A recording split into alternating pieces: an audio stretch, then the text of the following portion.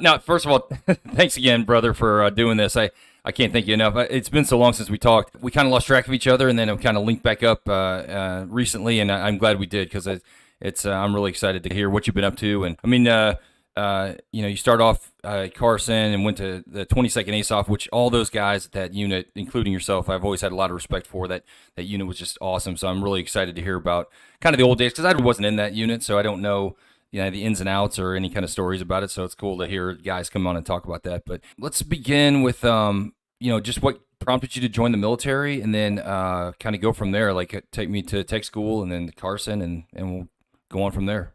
All right. Well, good to see you again too. I mean, it's been a pretty long time. Yeah. I guess what prompted me to get in the military is my dad kind of jokes. I was kind of a lost soul, like okayish in school, but community college, like, just kind of wasn't really for me. And one day my dad was like, "Hey, you need to pick a color." And what he meant by that was like blue, green, Marines, or Navy. Yeah.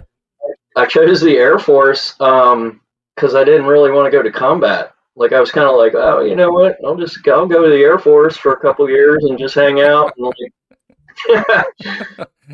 I went to tech school, and actually, what did you get Tech P guaranteed coming in, or was it like you saw them in basic and you're like, oh, I want to do that, or how was that? Yeah, I was guaranteed financial management service specialist. Right. Based on my ASVAB scores. Oh, nice. That must have been pretty high then, I reckon. Yeah, well, I think I got lucky, to be honest. Oh, okay. But, I met JTAC. I did the whole combat control pipeline thing, and made it through their pass tests, and then through their whatever they call their version of Hell Week. I don't even know if they do that anymore. And Right. It just turns out I just really wasn't a strong swimmer. Yeah. And when they take 118-pound me and put a 18-pound weight belt, it wasn't working out, man. Right, so right.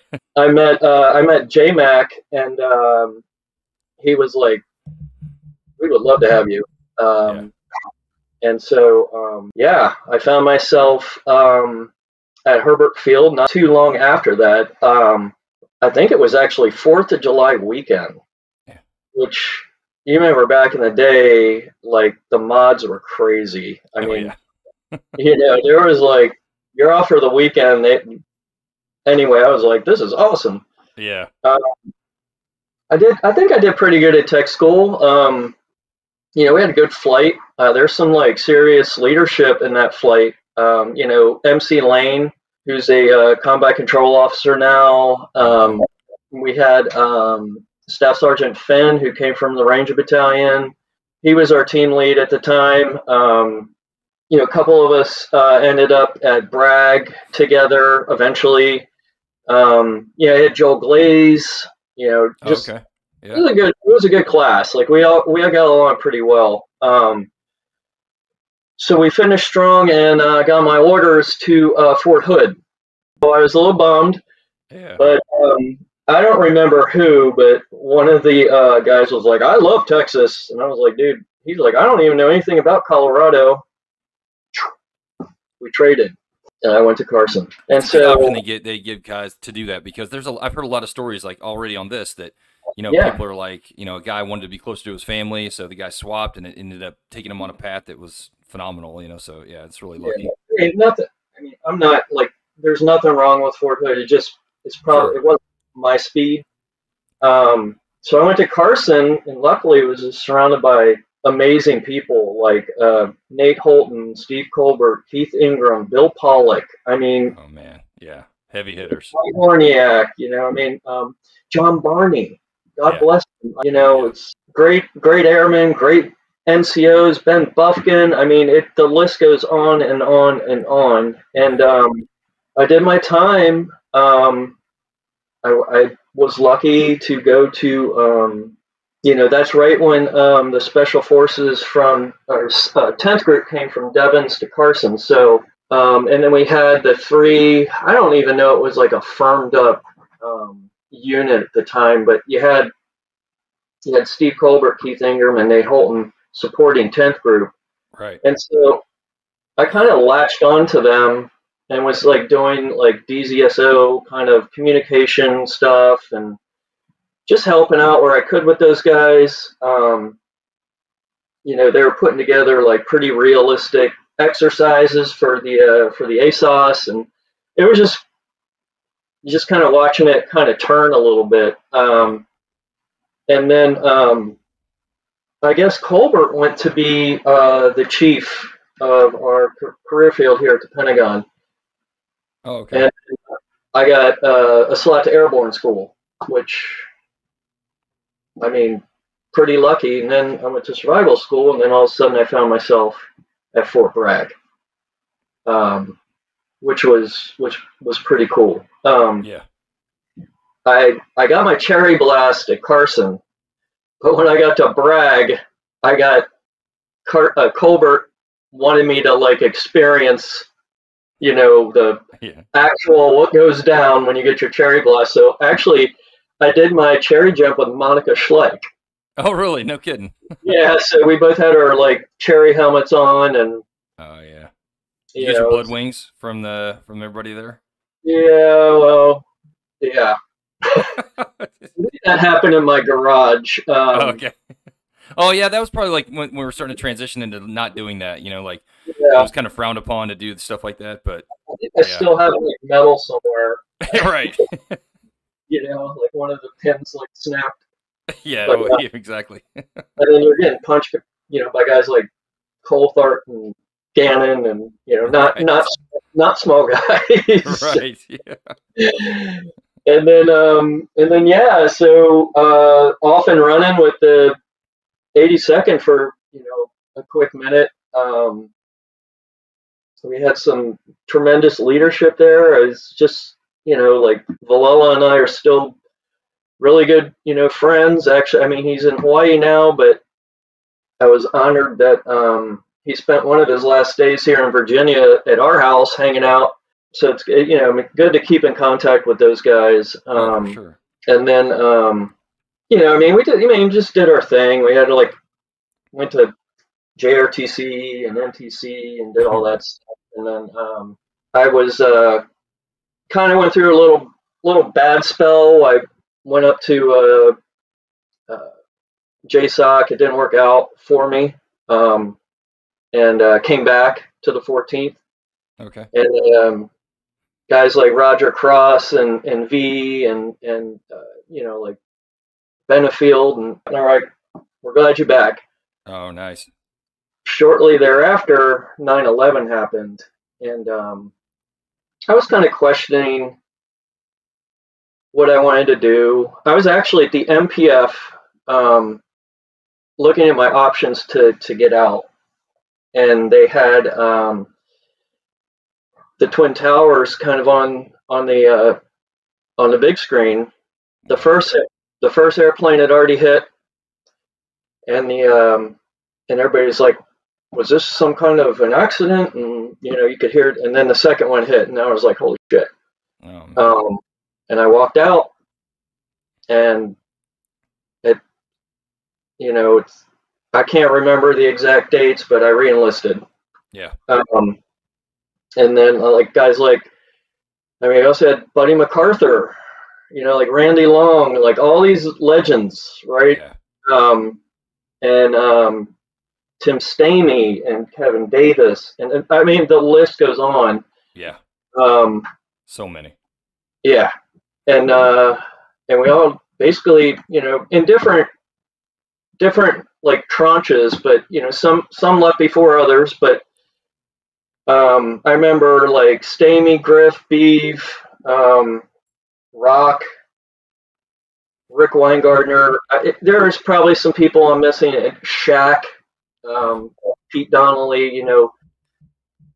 We were all moving out to Uzbekistan, yeah. And I remember going to the 18th ASOG headquarters and getting like the intel brief, and basically it was a not good, story. They were just like, Right. you're getting orders that had no dates. Yeah. Like, and It was like, you're going to do something, but we don't have a whole lot of details on what you're going to be doing or where you're going or what you're, I mean, how long you're going to be there. Yeah. Yeah. Desert Storm was the last time we did anything. I think we kind of saw that one coming.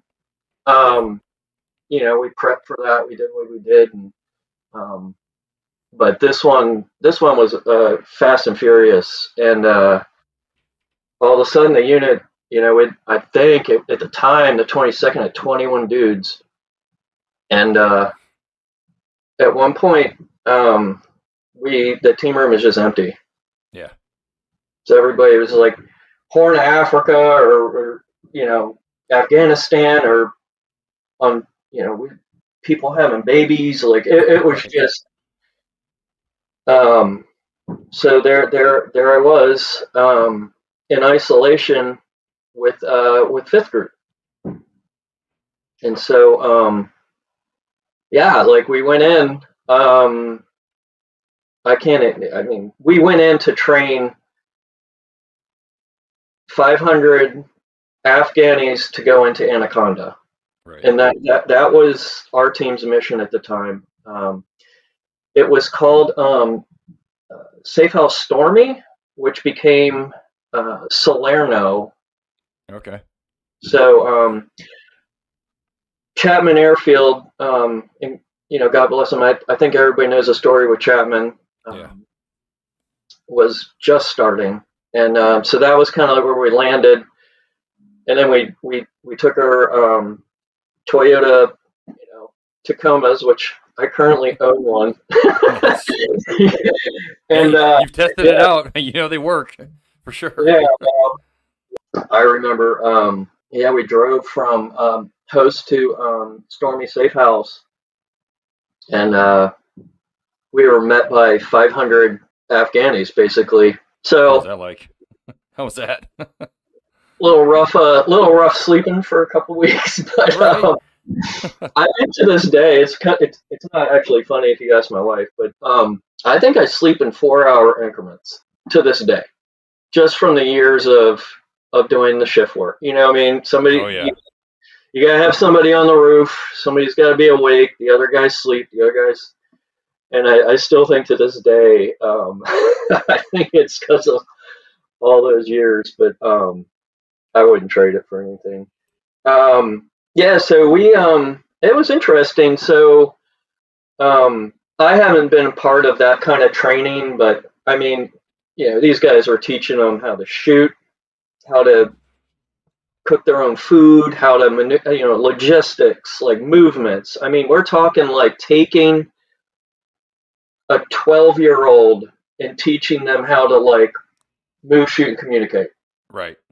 Over a course of, I want to say it took forever, but I think it was like 3 weeks. And then all of a sudden, a lot of time. I mean, you guys were moving fast. Yeah, I mean, we knew it was coming, and we kind of knew where the strongholds were at. And obviously, it was very fluid. And I wasn't dialed into all the briefings because I was just a dumb Air Force guy. But we were a blocking position during Anaconda, so I wasn't near a lot of the heavy crap that the 10th Mountain guys saw, and all the tiered guys. Obviously, we can go into details, but there's books, medals, honor, whole 9 yards. But so we were a blocking position,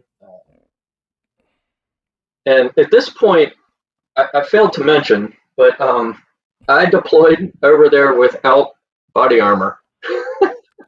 Dude, I don't know how many times I've heard that story. Like, it's crazy. It really is crazy that they would send people without armor. I mean, we didn't have it. Yeah, I know, exactly. Yeah, we didn't have it. I think the 22nd, now God bless the 17th STS, but I think we were the only ones that actually had M4s. Everybody else had like a Gal 5. Probably. It's just a whole different time. Like, I Yeah. had a Kevlar on. They all had Mitch helmets. I had a flak vest. They had like, Yeah. anyway, they caught me up, but and I remember going shopping with Randy Long to Herman's World of Sports or something. Right.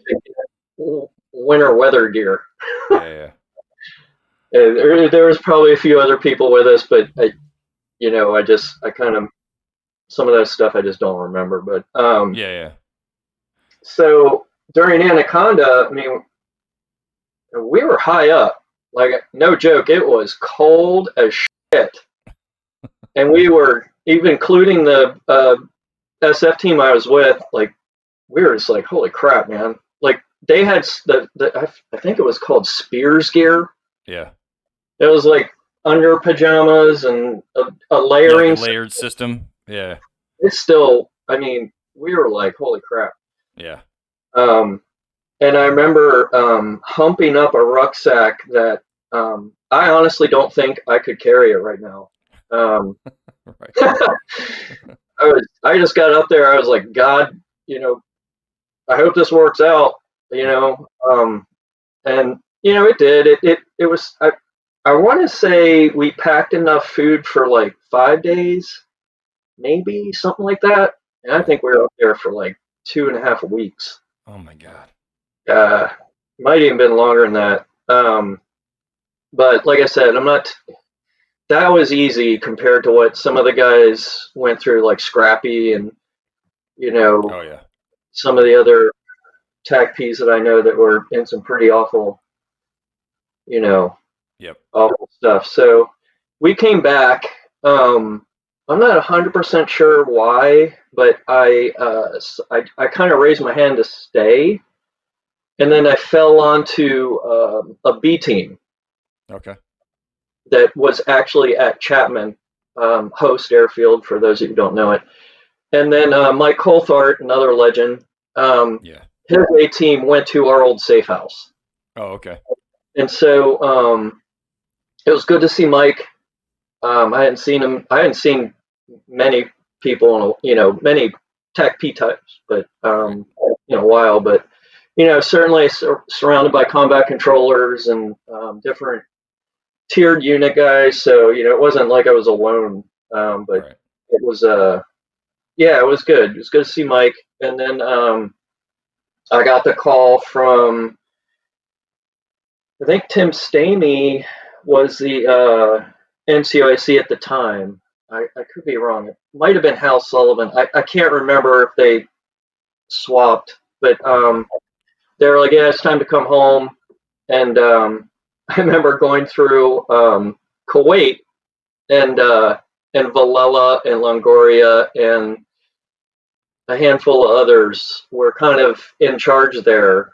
I had hair down to here.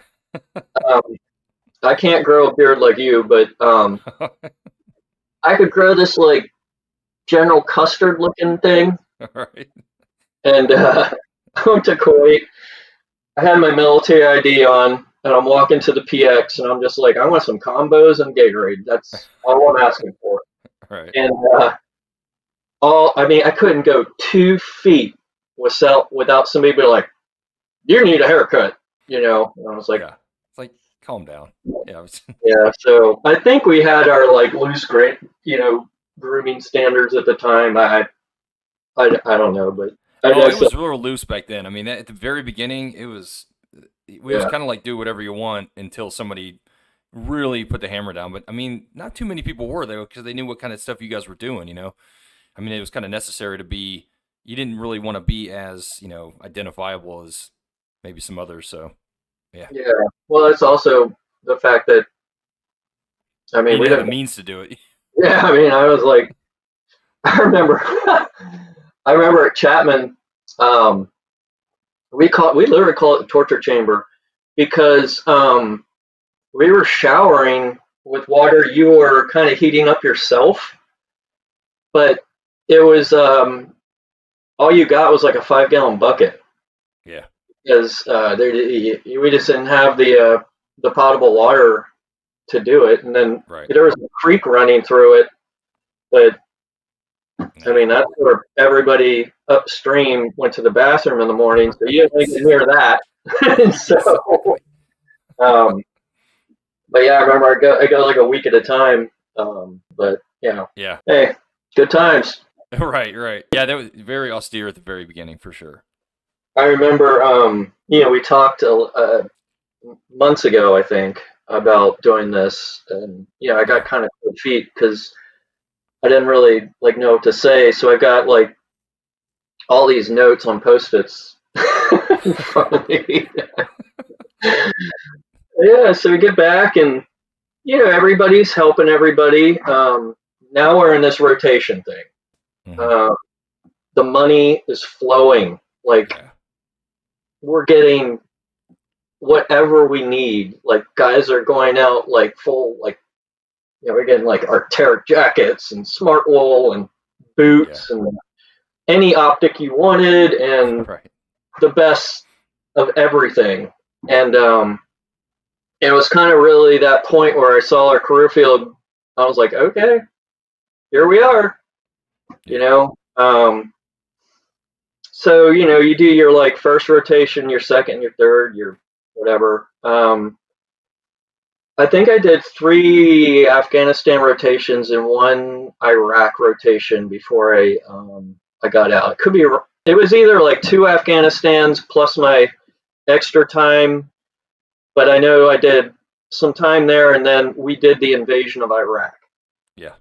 And so all the Afghanistan stuff was still going on. And then he had all the Horn of Africa stuff, which was a mess. So we had like people sitting there, kind of on ready watch. But the, when we got on the plane, so went to Campbell, this 5th group again, and now we all knew each other. You know what I mean? Yeah. Like the whole plane was just full of like bro slaps and bro hugs and like, how are you doing, man? Yeah. I ended up getting on a team. And our job was, and this is where I think I was telling you about with Quisenberry. Our team's job was to secure the Karbala Gap, which was this choke point that Intel had decided that maybe it was going to be a chem situation. Yeah. So, it was right by the dam. And then the city of Karbala was only a few miles up the road. So, so we went in, flew into Jordan, got in our Humvees, drove through, I don't know how many minefields. It was just full mop gear. Of course, I'm the TACP, so I'm in the back seat. And, we got to this hide site. And this is where... I guess we were there for maybe a handful of days, and then it might have been that night. I can't remember, but shock and all started.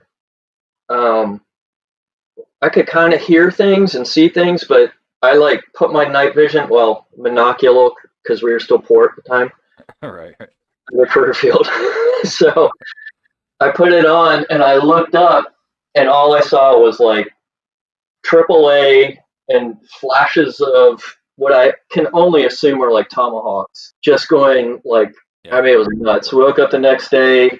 We were so far behind lines that I don't even know. I think maybe the conventional forces had started over the border at that point.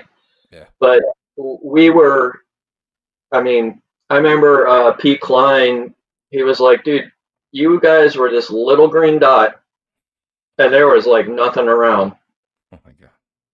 But turns out like Q and those guys were just a little bit ahead of us, kind of securing the dam because they, I'm not going to tell them that mission, but we could only assume that they were going to try to blow that and, wipe out the water supply and all that stuff. But so that went on for a while. There were some like SAM launches. I called some airstrikes in on them. And then we got the call to come back. And this is after that dust storm. I don't know if everybody was tracking on that, but there is zero visibility. Like, Yeah.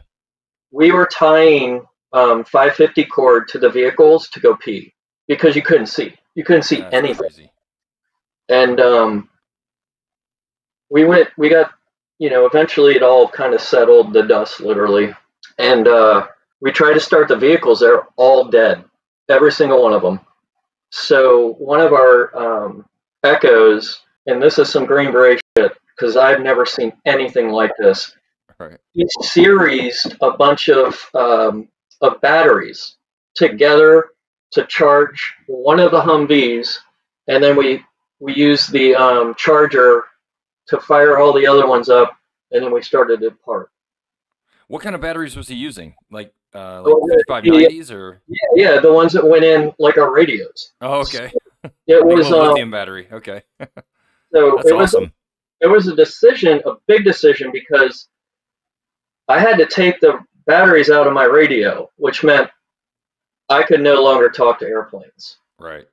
But once we got everything fired up, we had the internal comms in the actual Humvees. So then I got hooked up into all that. So we were good at that point. And so probably one of the scariest things I've ever done was the passage of lines. So we're going back to friendly forces who are coming towards us with M1s, Bradleys, you name it, and they are beelining to go fight. Right. And so we had to do all the signaling stuff and talk, and that was a lot of SF stuff that I'd never seen before. But when we passed through the lines and we got to the talk, I saw some friendly faces from Fort Drum. Heard a story about some Apaches that were targeting us, and the NCOIC, who I don't remember his name, and I'm sorry about that, basically was like, no, that's a friendly unit. Wow. So yeah, we got close a bunch of times. Anyway, so we get back, and then we go to Karbala University. So we decided that's where we were going to set up shop, basically. Okay. So back to the same thing, it was all Americans at the time, and we, it was just like security. But at this point, things in Iraq started to free up for the different sects that weren't normally allowed to do things. And I remember we had this demonstration that went down our street, like 100,000 people or something. I mean, nothing happened, but God bless, we were all just like, holy crap. And so that was my, and then Pete Klein called and said, hey man, come home. And so they drove me, and then I went home. Was it just your time to come home? There wasn't like an emergency or anything, or? No, it was just, you'd been there long enough and somebody else's turn. I think we saw the writing on the wall, that the rotations that the Army was doing versus what we were, such a small unit at the time. 3 to 4 months was, you got to come back. You can't sit there for a full year. Like, people, God bless them, what they were doing just a handful of years ago. Yeah. But yeah, so came back, did another tour in Afghanistan, and I was at the Sigisota fires cell. So, kind of supporting the guys that were, troops in contact and things like that. Right. Unfortunately, we lost a guy, and he needed to be backfilled. So Kirk Newman and I went to, it was called Gecko at the time. Yeah. And we just fell down on two more ODAs. Mine was a guard unit out of Maryland, which was cool because that's where I'm from. So we all talked about like Skate Haven and all kinds of places that we used to go to as kids and stuff. So most of those guys, and I think with the exception of maybe one or two, hadn't really seen anything yet. And so I remember telling the team lead, I was like, I'm going to tell you, man, I'm a little bit of a mortar magnet. So, well, it happened. We got into Day Chopin, and there was a handful of ODAs, and all hell broke loose. They blew like boulders into the roads, and like, you know, bullets were flying. There was just like dust like kicking up all around us. And so I just unloaded.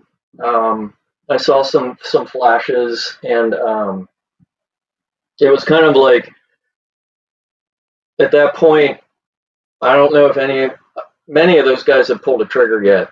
And so I started unloading up into the hillside, and then all of a sudden everybody looked around, like, bum, bum, bum, bum. You know, 50 cals, you know, the grenade launcher's going off. Everybody's like, you know, everybody's getting, and so that lasted for a little bit. The lead ODA had a JTAC with them. He was a guard guy, and I only met him once, but I mean, God bless this guy. He was kind of in control at the time, and I was talking to him.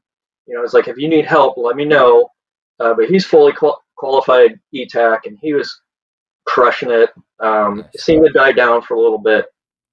They retrograded. We had a couple injuries, but to my knowledge, I don't think anybody was killed yet.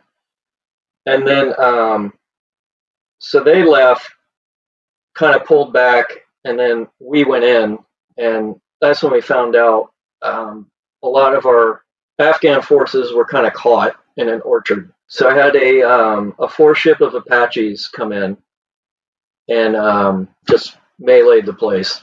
Okay. And then we went in and we got who we could out, and then drew back, and then we kind of all like huddled. You know, we were out of the valley at that point, so yeah. You know, we were back to our superior position. This is how I think of it. I mean, so people with way better memories will tell me something different, but I just remember we got back to the like medium ground. We weren't at the high ground, but we weren't in the valley anymore. And then Kirk Newman's team showed up, and I don't know how many hours it was between when I woke up and when I went to sleep, but at that point I felt safe and I fell asleep. I remember Kirk, they went down and drove through they were now like trying to figure out like what happened. And he said there was like 4 inches of brass just all over the road. Really? From when you guys were there? Yeah, I mean, we were real low on amp, like low. Like we had 30 rounds, kind of low. So, yeah, I think that's kind of when I decided it might be something, you know, sometimes I think about something different to do. So, you know, I came home shortly thereafter and put my paperwork in and headed back to DC and landed in a really small, good company. We were making signal intelligence tools, and it was a good mix of engineers and operators. And, you know, these guys were like, well, we needed to do this. And I was like, well, yeah, but you can't carry it because it's too big. So, you know, it was this good thing. And I was there for, I guess, close to 7 years. And then I made a transition into the intelligence community and got back into doing stuff. So at this point, I'm married. You know, if you're on Facebook, you see my wife. I don't know how I did it, but we're all lucky men for sure. You know what I mean? Yeah. I'm blessed. And then so I did that for a few years, and then you know, we had a kid, and I still at the building. Missed my daughter talking, crawling, walking, all this, you know, kind of stuff. I was downrange, and I mean, I wasn't in harm's way like before. Yeah. But still, you're still there. You're still in a 12-hour time difference or whatever it is. Yeah. But yeah, I spent, I guess if you add up all the time, I was probably there for close to 7 years. And then, Yeah. yeah, that's kind of where we're at. So, Nice. Yeah. So now that you're done, you've kind of transitioned out of like all that stuff. Like, what's next on the horizon? Do you have any like initiatives, or do you have any things that you're working on, or any kind of things that you are passionate about? You know, anything like that? um, yeah, so actually, I unfortunately had a friend of mine, all my high school friends as well, pass away just recently, which just reconnected a lot of us. And I'm not going to get into details about what happened, but he was going through some stuff. Okay. No military background or anything like that. And I got reconnected with a few brothers that kind of turns out everybody's dealing with stuff, right? Yeah. And so it doesn't matter if you were getting shot at or if, you know, you lost a parent or whatever. You're just, everybody's got things going on. And so we're kind of starting up this brotherhood network. Um, and it's a lot of former military guys, but there's also an equal amount of just guys going through stuff. Like I'm talking Okay. about failed marriages or things just didn't work out like they thought kind of deal. So I'm kind of passionate. Yeah, I mean, and a lot of times, like when I got out, I think it was like maybe a year and a half to two, might even be a little longer. That's when the dust kind of just settled. Hmm. And, I was, just doing what single guys in Northern Virginia do, like going out and probably drinking too much and chasing women around and doing all that. And, but that's what I would say to the folks that listen to this. And I know that Tommy Case and I just had a recent conversation where we need to do more than just like repost some dumb shit on Facebook. Yeah. Um, People need to talk. We need to meet up. We need to hug, say I love you, you know, all the stuff. I have Yeah. no idea what somebody else is. I had the fortunate pleasure of having a super strong network when I came home. Like my mom, my dad, my sister, my parents were together. We were upper middle class. We had everything. Like, but some people don't, Right. and I think that's where I feel like I could do more there. Once this network is formed, because right now we're in the like forming, storming, norming kind of phase. Right. However, those words Yeah. work, but. Yeah. Yeah. Um, but as soon as I do, I'll make sure that I put it out there so people know that they can. You're not alone. You know what I mean? Right. No matter what, it doesn't have to be a bullets being shot at you. It could be anything. So. Yeah. Sometimes it just takes someone to reach out, and just that one little connection can, make all the difference. I mean, some people just, they go through and they're up against it, and they get really overwhelmed, and sometimes it just takes another guy to be like, no, it's cool, man. I'm dealing with some stuff too. And they're like, oh, okay, I'm not alone. There are other people out there that are, Yeah. struggling as well. I mean, the guy that has like probably helped me out more than anybody has never been in the military, Yeah. and but he is like this spiritual. He just has good advice. I don't know how to put it any other way, but some of this stuff, you got to think of a time and a place where you're most happy, and when you're not feeling that way, you can think about it. You can Yeah. kind of go through those motions and you know stuff I would have never thought of. Yeah. Like, Well, that's a good point. And sometimes it takes a guy like that.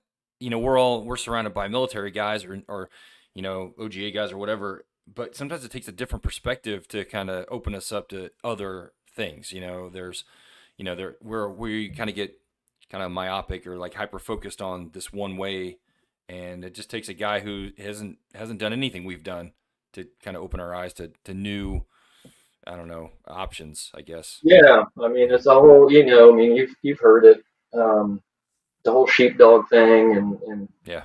you can't run around like that all the time. No. Anybody that thinks that Yeah. they're at some point sometimes you got to take a nap. Sure. So, and I think all of us run pretty hot to begin with, or we wouldn't have been doing what we did. But well, yeah, man. And then the other thing I would say is, in the free time, just do things, man. Get your certificates. Get your, it could be anything, man. Like, just make yourself marketable. I know. I don't know about you, but I felt like when I got out, I was like, well, what am I going to do? Like I've been going in airstrikes and running with rucks around Pope Airfield for the last 8 years. But I think we offer, as a career field, and I'm assuming a lot of career field people are going to see this. I think we got a lot to offer. Oh, for sure. There's a tech. Tommy, speaking of Tommy, he and Ramiro Villalobos, they formulated that Special Warfare TAPS program. That's some guys can reach out to that, and it's very, focused on what we've done and how to translate what we've done in the military to kind of civilian life. So yeah, I mean, it's a job posting board. I mean, I follow it. For me, I think just being like, I mean, if we're friends on Facebook, you obviously know I coach my kids soccer. I've got a 9, and a 7-year-old, and for me, that's kind of where I'm at. Sure. Kind of been thinking about. I didn't retire, so I don't have that to lean back on. But just kind of, for me, just kind of thinking about some other ways like rentals and for sure. that kind of thing. To maybe 5 years from now, I'm just, I don't know, hanging out. Yeah, there are options. Like you don't have to work for a defense company. You can do anything you want. You can, like you said, invest in real estate or, work at a civilian company. I mean, I know there are a couple of guys that, once they transitioned or once they modified that resume to reflect kind of civilian type stuff, people were, scooping them up as fast as they could. A lot of guys understand that a military dude just has that base kind of discipline, that base drive to, do things correctly, I guess, or they're a little more motivated, I guess, sometimes. Not all the time, but they know they're getting like that baseline kind of at least the baseline motivation to do well. So I mean, you hit the nail. I mean, it's super motivated. I was joking with my wife this morning. I don't even think I would make it to our tech school right now. I mean, are you talking about because it got a lot harder, or it's like, I mean, I was just talking to somebody about this yesterday. Yeah, you're right, man. They are really making some studs in there. Like I know it was tough and we had to run and it wasn't easy by any means, but I was 17, so it was like, I just got done. I got out of high school wrestling and went right into tech school, so I felt like it was pretty good. But I mean, it's right now they're making some studs out of that tech school for sure. 17 guys, they're animals, machines. Yeah. I kind of like. It's funny because, the 22nd is no longer. I left. I'm actually staring. It's down here, but you can't see it. I left right when it turned over to the 17th. Okay. Like maybe a month or two. I don't know. Yeah. But God bless, man. I see like you YouTube that stuff. I'm like, holy shit. Yeah, it's awesome. Yeah, it's so good to see. So proud of you guys. Yeah, man. Yeah, it's good to see that it's growing. It didn't show any signs of stopping either. It seems like they're just keep getting better and better, which is the way it should be. I was talking to Matt Schleich and Brandy about this, and we're like, that's the way it's supposed to be. That way, it would be horrible if they were like going backwards from where we were. But yeah, they're just growing exponentially every year. They're getting better. Yeah, it's cool. Yeah, it's awesome, man. Hats off to those guys for sure. Yeah, for sure. I'd love to make it down there at some point. We had COVID for the last reunion, so. Oh yeah, I'd like to make it down there as well. That'd be cool to see. And that place, since I've been there, has changed so much that I mean, I can't even imagine what it looks like right now. So, yep. Cool, man. Cool, brother. I can't thank you enough for coming on, man. I really appreciate it. That was like I said, the 22nd, I know all those guys, you know, and I know how great they are, and I've interacted with them in different ways. But it's always cool to hear kind of how the inner workings of it, because the rest of us were kind of clueless about how it worked. I mean, we didn't really know, you know, what you guys did there, and one thing that was always amazing was you're always super busy. Like you guys were always doing, like you said, that the team room was usually empty, or there was like a handful of maybe a couple guys there, but. Yeah, I always had a lot of respect for everybody that worked at the 22nd. I thought that was a great unit. Yeah, I mean, it was a good time, man. Anyway. All right, brother. I appreciate it. Grateful Dead. Nice. Jam. That's where I'm at in life now. Oh, is that the one to the right is Pearl Jam? Yeah, Eddie Vedder. Nice. All right. Oh, yeah. 1992, Seattle. Nice. So, anyway, JD was amazing. Thank you so much, bud. My pleasure, man. I thanks for coming on. I can't thank you enough. All right, brother. Hey, buddy. All right. I'll talk to you later. All right, man. Later.